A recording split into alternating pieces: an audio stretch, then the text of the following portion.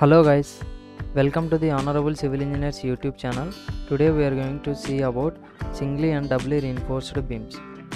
Let us consider this simply supported beam which is rested on two supports and assume this as a neutral axis, and if load is applied on this beam then it will bend like this. So the bend neutral axis will be looked like this, and after bending in this beam above the neutral axis all the layers will compress and this zone will called compression zone, and below the neutral axis all the layers will get expand so that it is called as tension zone. So let us take a look here.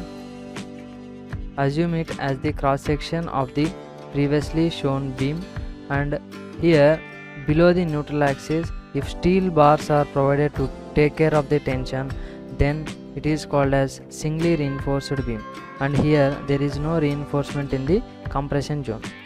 And again in this cross section of the beam here, so if steel bars are placed in the tension zone as well as in the compression zone, then this beam is called as doubly reinforced beam.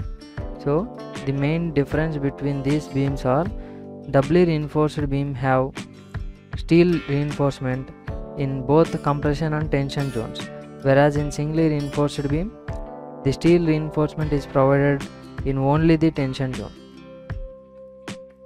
But practically singly reinforced beams are not possible, because if to take care shear we will place shear reinforcement in the form of stirrups.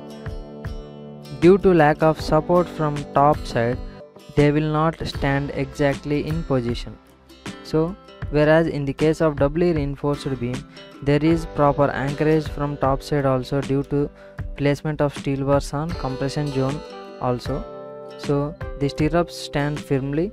So that's why practically always doubly reinforced beams are possible to construct. Thank you for watching this video. If you like this video, please share to your friends and don't forget to subscribe our channel for more videos like this. Thank you.